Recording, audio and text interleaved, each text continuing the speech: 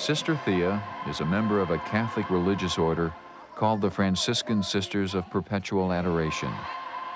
She is a singer, a teacher, a preacher, and in her own words, a child of God. To hear Thea tell it, her life has been one continuous effort to spread the good news of her Lord and Savior, Jesus Christ. I grew up in that kind of a world in which life and death were just accepted as a part of the cycle of reality that was a part of God's plan, and that was good. Like each season of the year which arrives, spends its glory, and eventually dies to the next, life and death are companions in our world.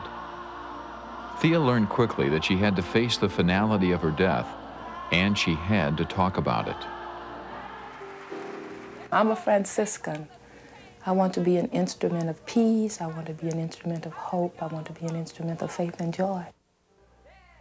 We are a pilgrim people traveling together in sorrow and in joy toward that land of promise where there'll be no more sorrow, no more mourning, no more weeping and wailing, no more goodbye,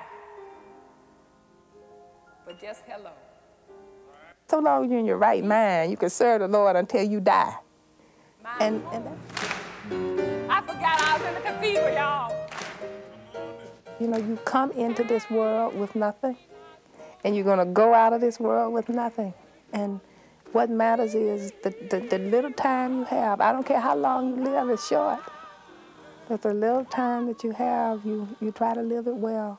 And you try to do the best you can. And I believe that God made me. I believe that God loves me. I believe that God has prepared a place. And that's fine. By faith, we say that we believe that the best is yet to come. And I have to live in that faith.